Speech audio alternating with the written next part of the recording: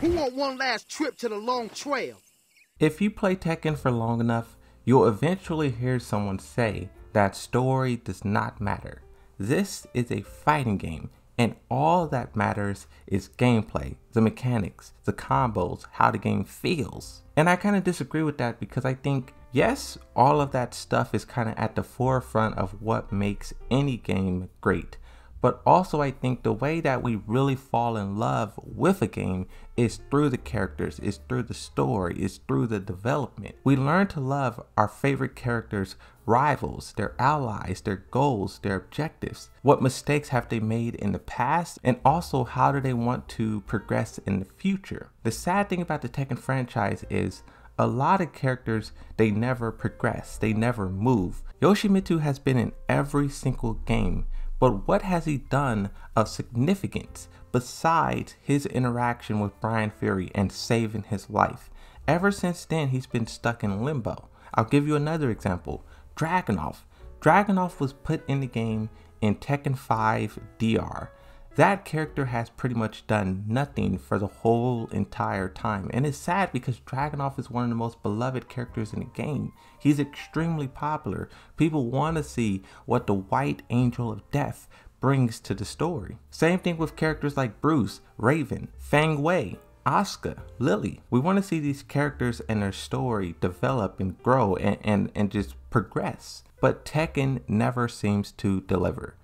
And in this video, I want to talk about a tweet from Harada that is acknowledging this. Before I read that tweet, I have another tweet that shows the significance of the Tekken story as a whole, not just fighting games, but in gaming as a whole. I'll read it. If you're wondering how big the Tekken storyline is, this is true. Tekken holds the Guinness World Record for the longest running cohesive storyline in a video game. Not longest running in a fighting game.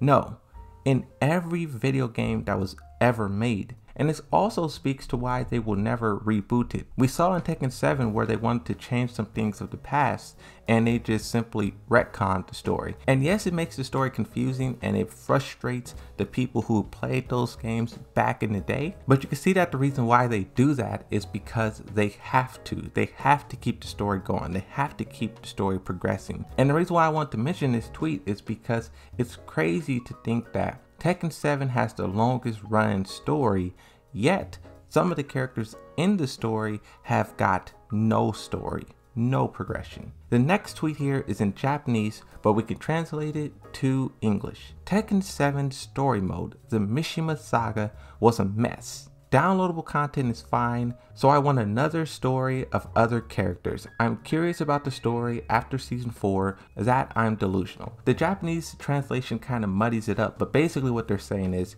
the Tekken 7, the Mishima Saga was a mess. I think everyone can agree with this. The narrator, the retcons, the way that Lars was acting, it was all kind of like funny. But I think Harada already acknowledges, he said that he wanted to add more to the story. There was cutscenes and things that they had to scrap. You could look up on YouTube and see so many deleted cutscenes, deleted interactions. He even said the slideshow, the pictures that are shown during the narration, was not supposed to be there. The whole entire story of Tekken 7 was supposed to be completely different, but for whatever reason, they made it the way that it is.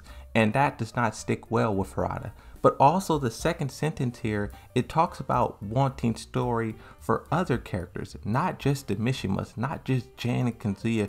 We have played so many Tekken games and only the Mishimas has progressed. Where are the other characters' progression?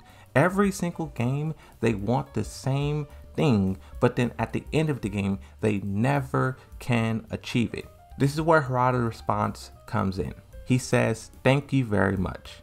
The area around story is one of the themes we want to strengthen in the future." And the future is basically talking about Tekken 8. This tweet was put out in December 28, 2020. So this is literally at the end of season 4, when you have to imagine they shifted all of their attention to Tekken 8. The reason why this tweet is so old is because after season 4 came out, there was a whole year where the developers did not say anything.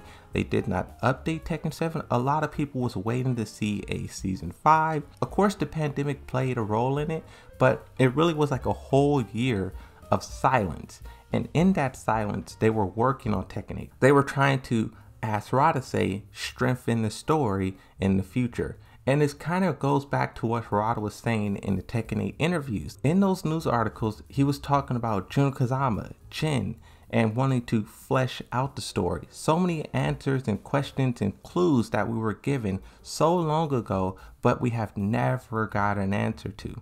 And I think progressing the story starts there. Some of the longest running questions, we're now going to get an answer to it. But also too, when you talk about just the roster as a whole, I think they are crafting the story in a way that makes room for them. One discussion that I have kind of frequently on the live stream is the return of Heihachi. A lot of people want Heihachi back in the story, not just on the base roster, not just, playable, but they want him in the story. And the reason why I'm against that is because his presence in the story is part of the reason why we never got development for the other characters too. Because here's the thing, right? This is what they specifically said about Heihachi. First off, at the start of Tekken 7, Harada said that the rivalry between the Mishimas will end with the death of one of them. At the end of Tekken 7, we saw that death was Heihachi. But also what they said in the Tekken 8 interview is one of the reasons why Kazuya is now so aggressive, so destructive. In the trailer, we saw him wiping out New York City. They said the reason why he's doing this now is because Heihachi is gone. Heihachi has always been a roadblock to him achieving his goals, taking over full control of the globe. They literally said that Kazuya is in control of the globe, and you could just see how Heihachi was preventing him from doing that for all this time. And I hate to say it, but I would assume the same is true for all the other characters on the roster. Heihachi is a very big, important character. One thing that I will say, just wrapping off this video, is just looking at some of the non-canon material, I can see that they want to add more characters in. There are some comics that released after Tekken 7, and in those comics, they do include more character. Yoshimitsu, the Panda, Paul Phoenix, Zhao Yu, Nina, Anna. Like, you can see, I'll put the screenshots up, but you can see with those comics how they do try to include more characters. Also too is the Pachinko slot machines. Yes, you do have one here or there that focuses on Mecha Heihachi or Kazuya or Jin, but they do give a space for a character like Marduk, Armor King, King. To wrap off this video, I do think that Tekken 8 will be different. Not just in terms of gameplay, not just in terms of being detached from arcades or having better netcode or all these things, but I also think it will be better in terms of story. For the first time ever, we will see a Tekken really try to give us a story unlike any other. Tekken 7, they attempted it, but for whatever reason, they just couldn't live up to it. This time around, they will have all the resources to make that dream a reality. With that, I want to end the video. Thank you everyone for watching. Hopefully you enjoyed this video, and I will see you in the next one. Bye bye.